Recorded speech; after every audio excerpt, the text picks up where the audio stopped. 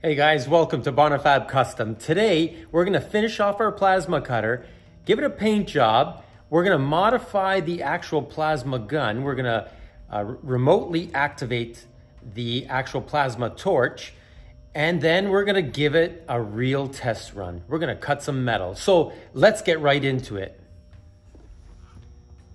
To make this plasma cutter Pantograph combo work really well is remotely activating the torch.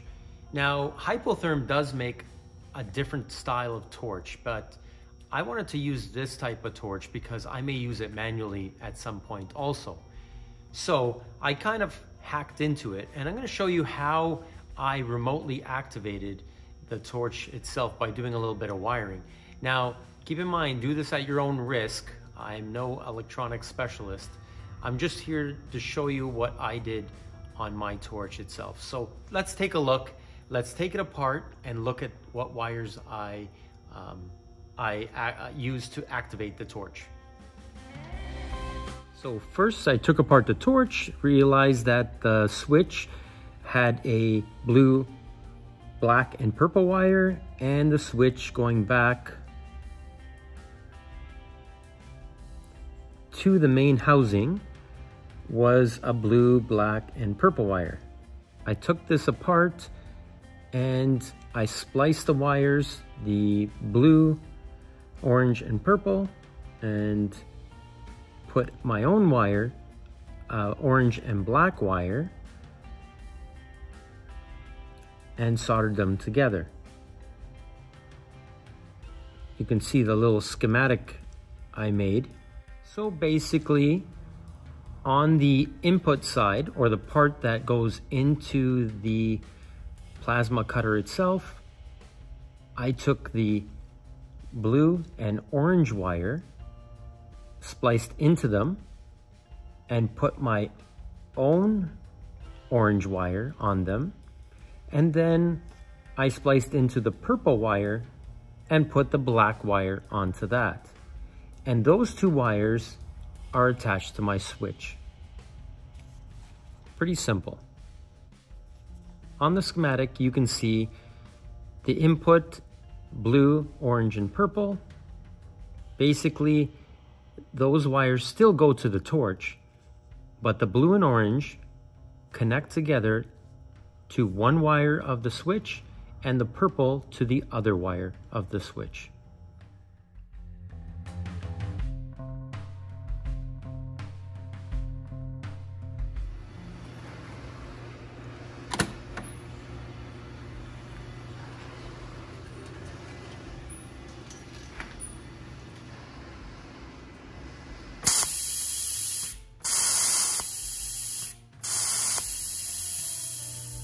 So now for the table part of our plasma cutter pantograph setup, I made a plate that's 18 by 18 and I positioned it in a way that the movement of the machine will get all that 18 inches travel out of my 18-inch travel on my plasma table. So I have it set up to the position I want. I'm gonna make a couple of brackets and we'll tack it to the actual mount of the pantograph, and then we'll weld it and see how that goes.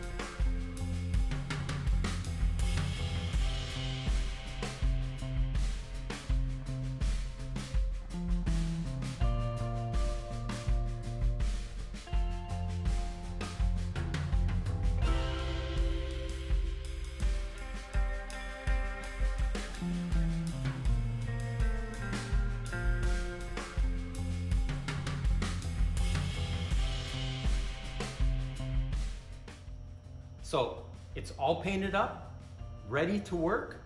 There are a couple of modifications I made. I put this bar here to hold the cord up so the cord itself won't snag as it's moving for the plasma cutter. And the button itself I put underneath for now. Over time I'll tell if it works or not. Might have to move it to a different location. And I put those with a couple of zip ties underneath for now. I also painted the arms, and I put a piece of puckboard underneath on top of the copy plate itself. And this copy plate actually, I don't know if I showed it in the beginning, but it will swing down. There's a little bar here that holds it in place so it can be tucked away into a corner somewhere when you're not using it. So let's try this thing and see if it actually works. So the first thing I want to do, I placed my template down on the copy table, and I have my stylus, and what I'm going to do is, after I put my plate on the actual plasma table, I'm going to take a look at the movement to make sure that, first of all, I'm going to start off of the plasma table or off of the actual part, and then as I go around, I'm not wasting too much material, so I could move this over a little bit more to the edge, but I'll leave it here. And I'll go all the way around, make sure that it's going to cut the complete template, go around, and then off. So after I'm done this one, I'm actually gonna trace it, or you could see it on the plastic, it actually traces it on there. And then I'll move it over and cut another one right next to it, and we'll see how that goes.